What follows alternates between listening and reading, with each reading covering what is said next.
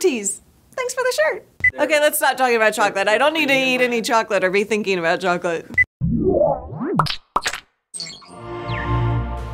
Google's gone and done it again. They made an announcement yesterday and everyone's aflutter with chatter. I'm Callie Lewis. Welcome to Geek Beat.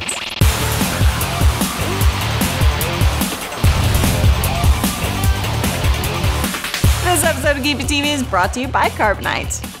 3 major announcements from Google, 1 clear winner. We'll talk about Chromecast in a minute. Let's start with Android Jellybean 4.3. It's not a major new release. We're not looking at 5.0 just yet, but it does have some worthwhile updates. The biggest of all, the ability to have restricted profiles. You could have multiple users before, but the key with this update is that you can set your kids up with their own user profile, and they'll have their own apps, their own local storage, and you can control what your kid downloads and uses. I know you like the sound of that. You can also use this feature for guests at your home, or stores can use it for point-of-sale systems and kiosks. 4.3 also now has support for Bluetooth Smart. Devices that use this low-energy Bluetooth connection, like heart rate monitors, will mean better battery life for you, which means you can play more games or watch more movies or whatever you want. This was a must-include feature since iOS already supports it. The new OS is already rolling out to Nexus devices, and of course, the brand new Nexus 7 comes with it pre-installed.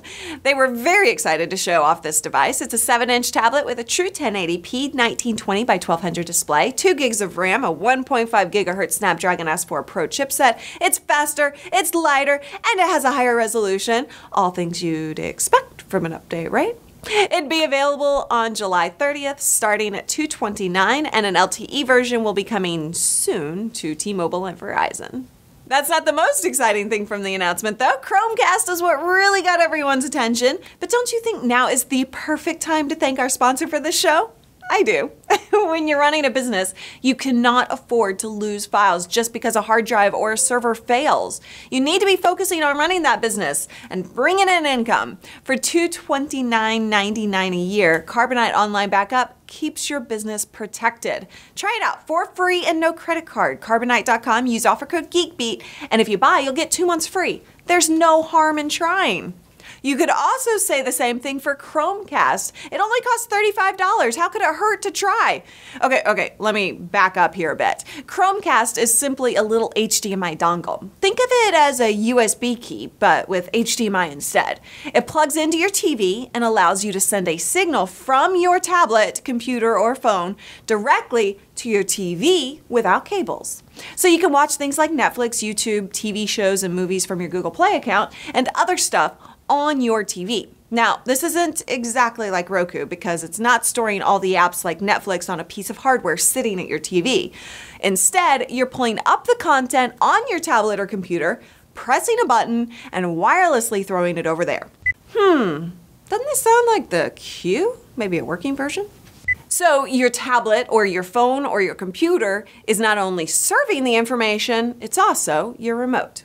So this is all cross-platform. You can use iOS devices, Android devices, Chrome OS computer, or the Chrome browser on a regular computer.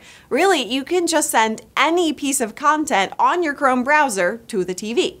For $35, I love the idea. I think a lot of people will find it really useful, and it potentially opens up the world of cable cutting to even more people. The one thing I'm skeptical about is the remote issue. Now, Google touts the fact that your tablet or computer is your remote, and you can still multitask. You can do other things while watching your Netflix show. But I don't think that ever works out perfectly. If you're in the middle of doing an email and the phone rings or someone knocks on the door, you have to fumble over to the browser real quick to pause your show, right? I don't know though, maybe Google's thought of that and has made a way to make that a non-issue.